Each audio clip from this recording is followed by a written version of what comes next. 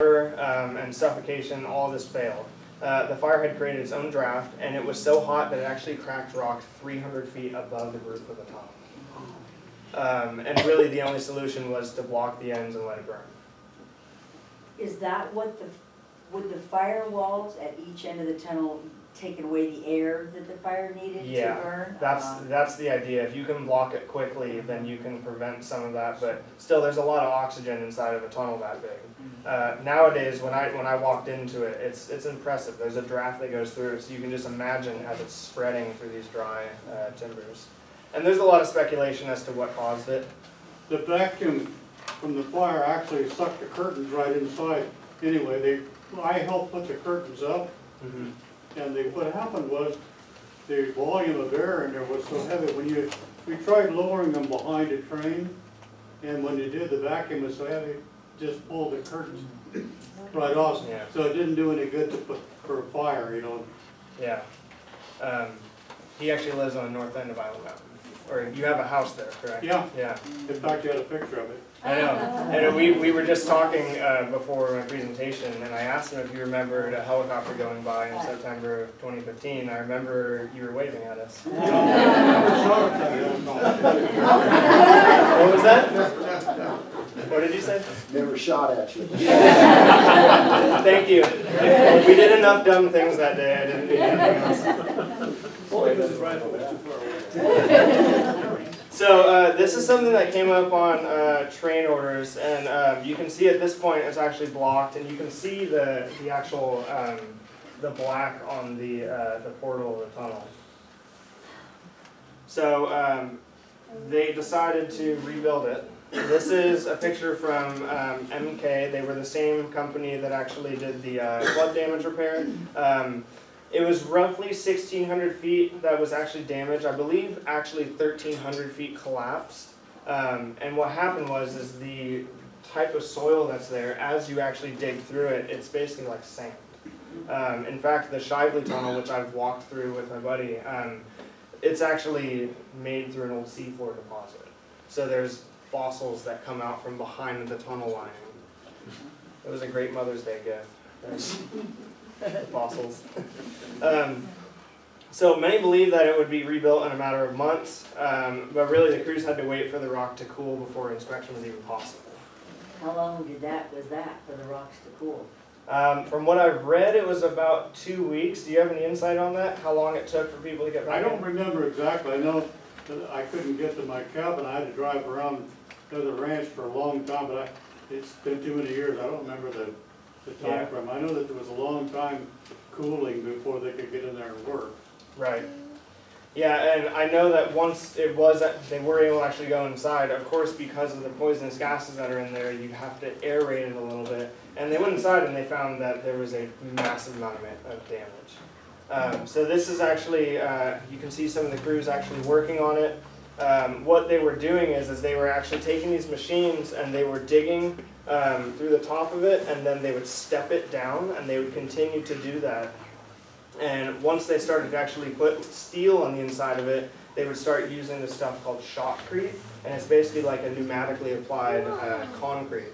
And the reason why NWP didn't do this throughout all of the tunnels is, I believe, because of cost. And it's difficult to mix that much concrete for some of these really long tunnels. It's almost all concrete. Yeah. So you can actually see here some of the crews, they've actually gotten down to the base rock here, or the base level of the tunnel. And this is where it gets really interesting.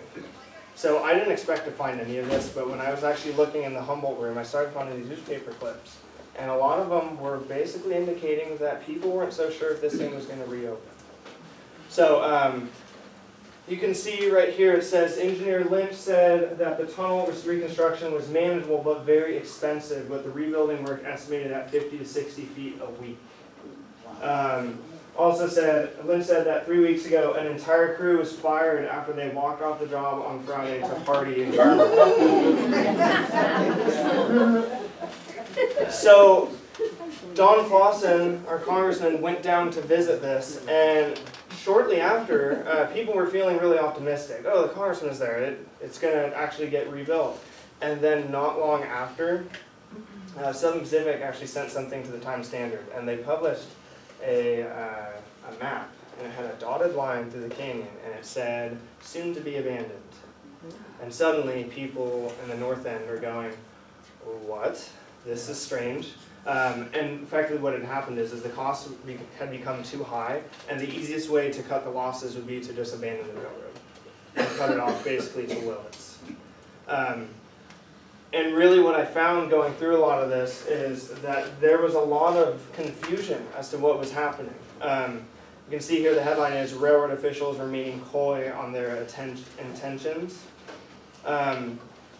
So Don Clausen actually published a statement, to this end I want to make it very clear that in representing the people of Humboldt and Mendocino, as well as everyone on the North Coast, I will oppose any effort to abandon rail service to our area. I will convey this opposition in the most forceful terms to the ICC. I feel certain that the long-standing and mutual profitable relationship between NWP and our area is one that you will want to continue. Well put. And during this time, there was actually a power shortage on the Southern Pacific Railroad, so they wanted to actually recover some of the locomotives that were stranded in Eureka.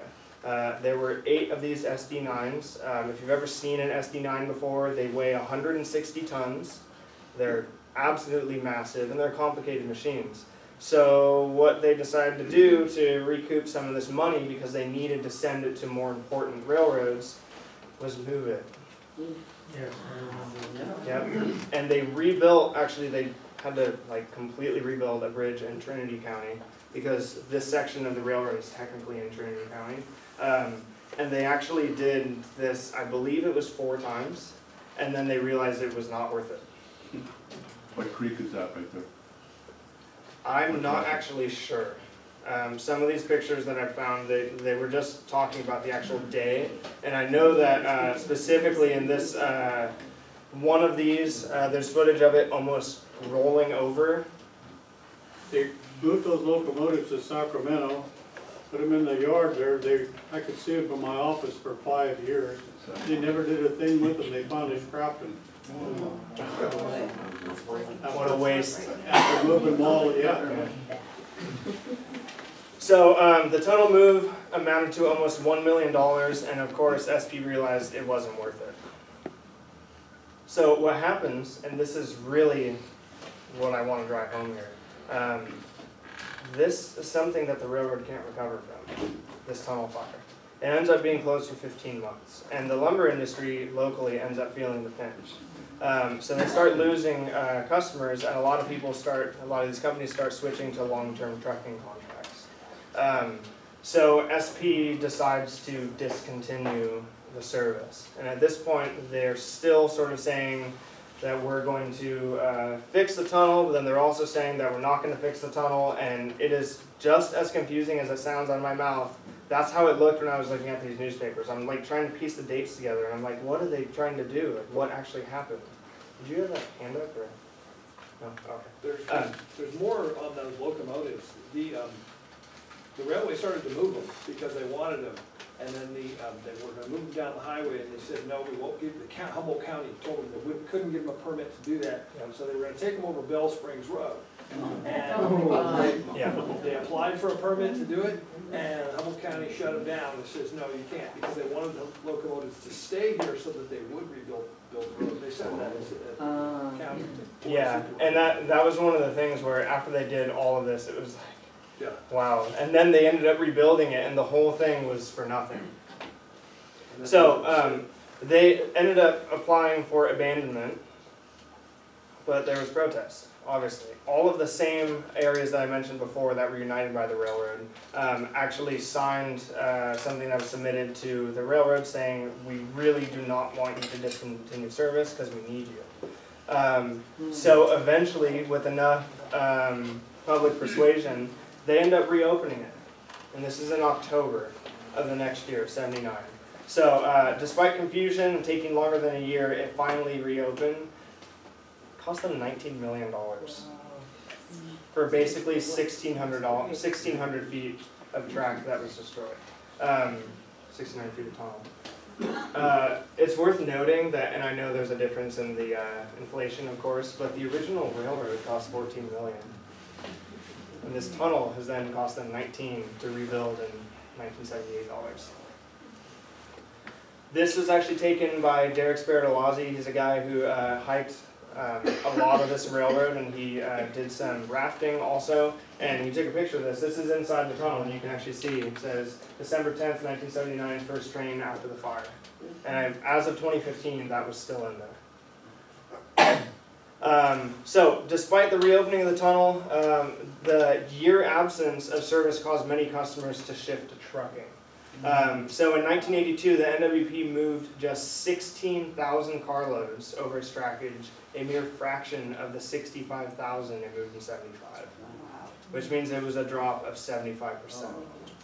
And when I saw those numbers, I realized that I was kind of onto something here. The fact that, and I had heard of this, people said, oh, the tunnel fire is a big deal, but I never really looked at like the data to see if that was something that was realistic to sort of like hypothesize, and I really think that this is one of the reasons why it never recovered. And it doesn't get better. So in 1983, Southern Pacific instated a $1,200 surcharge for every rail car heading south from Eureka or north from Willits. Wow. If a car passed through the canyon, it costs an extra $1,200. Wow. Huh. Does that seem like it's profitable? This was an attempt to cope with the high cost of the deteriorating canyon. So you have this nice, beautiful, shiny new tunnel, and the canyon is failing all around it. However, the move now made the railroad more expensive than trucking, so it doomed the business, which is exactly what SP wanted. So they were basically doing it to themselves at this point. And then a little bit later, if you look at the date here, 83, you're actually seeing headlines where people are complaining that the NWP is making it hard for them to actually ship things. I've read that in the 1983 during the summer, they said it was a very quiet time in the canyon. Not a lot of trains running, and for this reason. And the railroad wanted to halt repairs. I really think this is amazing right here. One former railroad man wept as he described the NWP's decline. The cutback in maintenance led to weakened tracks, unsafe rail cars, fire-prone tunnels, and a collapsing rail bed, according to workers and inspectors. That line's going to hell.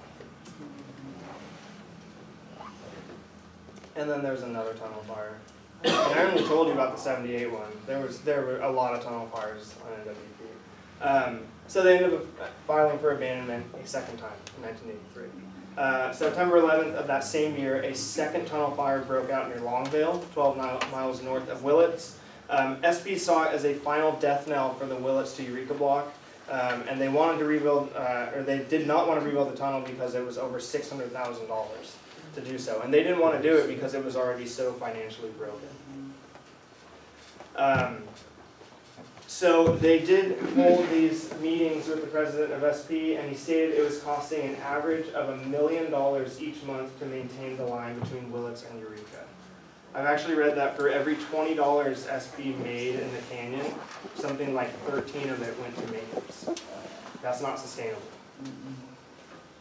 And their losses total about $7 million. I included this, I took this by the air. Just shows you the kind of railroad we're talking about. This is not a railroad that was traveling through the Great Plains. This took some serious effort to keep going. So they actually, with the help of a federal judge, determined that not rebuilding the tunnel, by not rebuilding it, SP had illegally abandoned the railroad north of Willits, and they were actually forced yet again to keep the line open. So they rebuilt the tunnel but continued to neglect everything else. So in 1984, a guy by the name of Brian Whipple, he was a railroad executive. He is actually still alive. I believe he's living down in Santa Rosa now.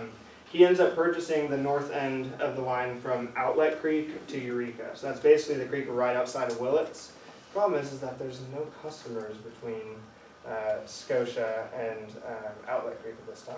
So despite a strong spirit and renewed effort to maintain the canyon, there just wasn't enough capital to do the repairs needed for operations. They started doing excursion trains. This is the last time you saw passenger service on NWP. It's not real passenger service because you had to ride it both ways. But really this was a bad new deal because they got stuck with operating the worst segment of the line. They would bring freight from the north end, drop it off to NWP in Willits, and NWP said, wow, thanks, and then they got to take it elsewhere, all while not maintaining the Eel River, which is the worst part. And there were 0 customers at this time in the stretch from Scotia to Outlet Creek. And this meant that they collected it and didn't have to spend any money on the canyon, as Pete had done. So I've heard from a lot of people, they remember this short segment of time on a railroad where they operated these really brightly colored locomotives. I love this shot because it just shows you how insane the geology is here. This picture was actually taken by my friend James. His dad actually took this picture because he rode on the, this is one of the early trips of the North Coast Daylight. He actually mentions in this next slide that you can see in the tightness of the curves, the 75-foot cars are actually leaning to the inside.